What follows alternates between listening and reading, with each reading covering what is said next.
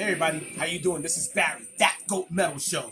On today, Saturday, March 18th, 2023. Hope everybody's doing good on this spring-like New York day. Okay, before I continue, gotta give a shout out to my daughter, Layla. I love you. Her birthday was March 13th. My beautiful daughter has turned 22 years old. All right, 22 years old. So that just tells you about, man, I'm old as shit. All right, also, guys, I want to give a thanks and a shout out to the man, the myth, the legend, the silent producer. He's been banging out some badass videos for this channel. And anybody who hasn't got a chance to see any of these, just go back, check out the videos. Top-notch videos he's putting together.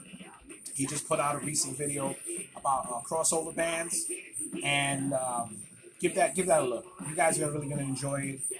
He did a great fucking episode about New York City hardcore, which blew up, and we'll be getting some new subscribers left. And I want to thank you subscribers for coming onto the channel and checking us out. All right, but you know, he's only gonna keep doing what he can, man, and he's only gonna keep getting better. I thank goodness for the silent producer, man. Thank you so much, Rich. I appreciate you. All right, but I wanted to do something in this segment, considering things seem to be going full circle. Right? I noticed there's starting to become an interest again in the genre of deathcore, okay? And considering deathcore is pretty much more my speed, considering my band when we started back in the early 90s, we go to Mentis. Back when we started, there was no deathcore, there was no metalcore, there was no rapcore, there was none of that shit. Okay, we took it as a way of saying, you know what, we love these two genres of music. I love death metal, and I was into hardcore. So me and Frank Lasco, Martin, who was the singer of Billy Club Sandwich, and my man Rendon, we got together, did a few songs, and basically the formula was simple. Give it that hardcore edge, but give it the brutalness of death metal at the same time. And, you know, as far as the vocals go, I mean, when I took over the vocals, the singing, mine was more of a death metal style. Martin is Martin, so the way you hear Martin in Billy Club is the way Martin was in Go to Mentis, so he kept that edge in there. We had Rob, we had Malik, and those guys had their own styles as well. So the best thing about that was that you could put your style of vocals with the music and it still went. Regardless if it was death metal, hardcore, grunting style, whatever way you wanted to do it, it still went. And I want to give a shout out and props to two bands basically who was, well, to me, the pioneers of deathcore, you know, when we were coming up. And they didn't label themselves deathcore. One of the bands is actually taking the title now because they understand the influence, and it is. It's just, you could hear it, you could feel it, you know that you could feel those blends of death metal and hardcore into the music. And Confusion, I'm going to talk about Confusion. That was a band that came out in the early 90s, and right now they're re-releasing material from their demos and their EPs. It's called Storm the Walls, and I think it should be out already. And I believe they're supposed to be doing some live show soon. I believe so. I'm gonna keep checking. But that was a band that you saw live, and both genres could sit there and enjoy their set. Okay, that was and this was Confusion opened up for many of acts in the hardcore and death metal genre. They've opened up for Deicide. They've opened up for, I think they've opened up for Madball. They've opened up for, let's see, I think I see them open up for Incantation. And Dissociate too? Yeah, probably Dissociate. I know they play with a slew of bands. If you go onto their Facebook page, they have a lot of their old flyers, and you see a lot of the shows that they played. They played Deathstock. They played, they played hardcore festivals. And to me, that's what it was all about when I started Go to Mentis. It was just merging those genres of music that I love and seeing everybody enjoy it together. You know, it was, you know, it was in that vein of those great crossover bands that Richie just did, of like DRI, mixing hardcore and thrash, suicidal tendencies. You know, that was a nice mix where you could get, you know, those genres together, and, you know, you have those set of people who enjoy those genres together to enjoy the music, and it was just a lot of fun. It's a lot of fun. And, you know, I want to thank those guys. And another band I want to always give a shout out to is still playing to this day and still kicking ass, All Out War. All right? All Out War got a new album called Celestial Rot. And they keep pushing it, man. They keep pushing it. I think we're going on our 30th year. If Fundamental's has been going on, we've been going on 30. I think they're about that same vein, about 30 years in, if I'm not mistaken, or maybe a little more.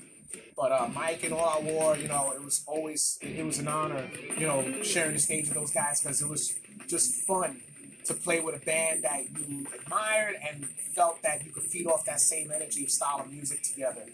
And want to give those guys a lot of credit for still kicking ass. All right, still got to give you guys a lot of credit. Love you guys. Just awesome to hear you guys still playing brutal music and bringing it out to the masses. But take that note, guys. You guys were one of the seeds of deathcore.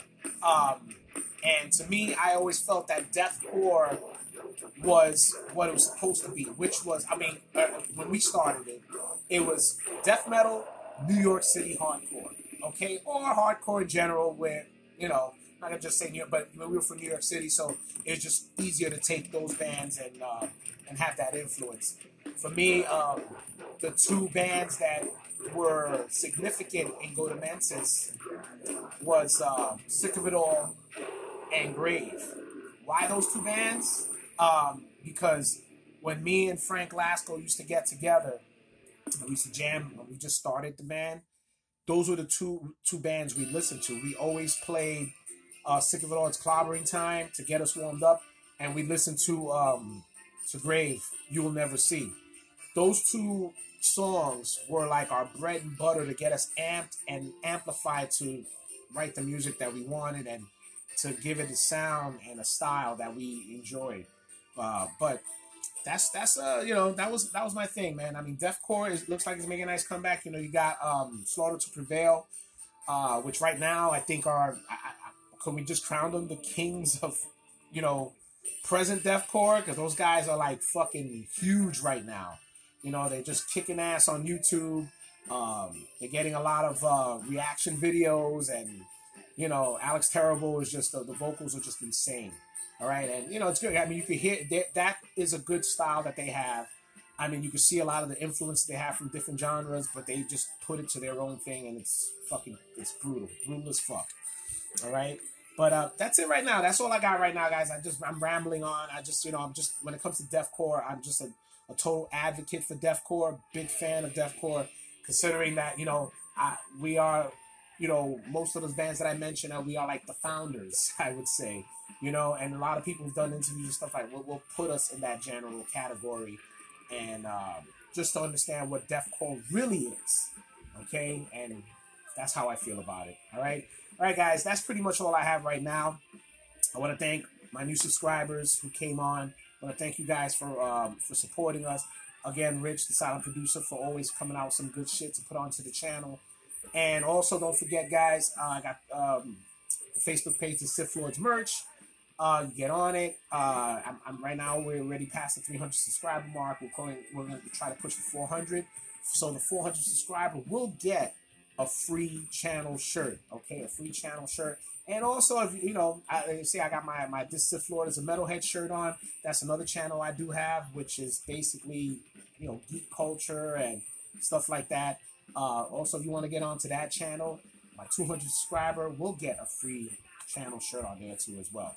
All right, guys. So that's pretty much it, man. I want to thanks again for everybody for checking in, supporting us, and let's just keep getting this going. All right. So yeah, 400. We're getting to 400 subscribers, man. Just keep subscribing. All right. Like and share. Also comment. Let us know if there's things you want us to go and check out or talk about. I'd be glad to. And bands itself too. Also, I've done reviews I had a label from Europe that sent me some promos. I was able to put out some reviews and got some good feedback on that. The bands were very appreciative about the reviews. I don't get anything for that. I just enjoy to spread the word. All right. So if you're a new up and coming band or you got some stuff you want me to review, check out. I'll put it out there. All right. That's it. Right. All right, guys. This is Barry. Enjoy the day. And that's it. This is Barry, That Goat Metal Show. Stay brutal.